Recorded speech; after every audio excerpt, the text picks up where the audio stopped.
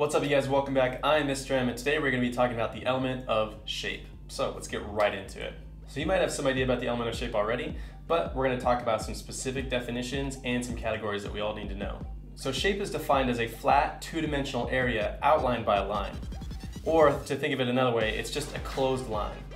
So a line that meets itself then makes a shape. The main difference between a shape and a form, like a cube or a sphere, is the third dimension. So I always use the example of Mario. So if any of you are old enough to remember, or cool enough to remember, the original Mario only went left to right. He jumped up and down. You jump on the turtles' heads to knock them off and send them on their way. But Mario can't sidestep all that stuff. He can't just walk around the pipes. He's gotta jump over them and crouch down into them, right? Like, he lives in a two-dimensional world. He goes left to right and he can jump up and down, and that's about it. That's because he's a shape.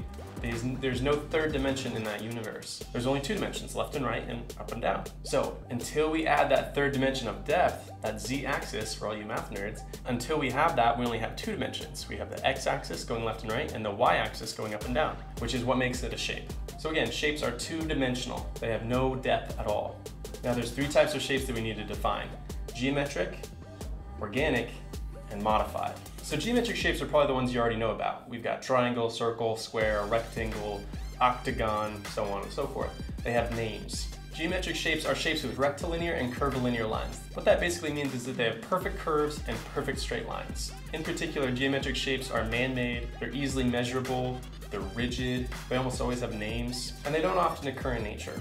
So anything with a straight line or a 90-degree angle or a perfect curve is going to be a geometric shape. Organic shapes, however, are shapes that have natural flowing edges. So think of them like the opposite of geometric shapes. They're not named, they're naturally occurring, we find them in nature. It's really difficult to measure the surface area of an organic shape just because the boundaries of that surface are so irregular.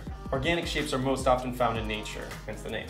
Think clouds, leaves, stones, feathers, that kind of a thing. Now, modified shapes, however, are shapes that have both organic and geometric qualities. So part of a modified shape might have a 90-degree angle, but the rest of it might also be really flowing and organic looking.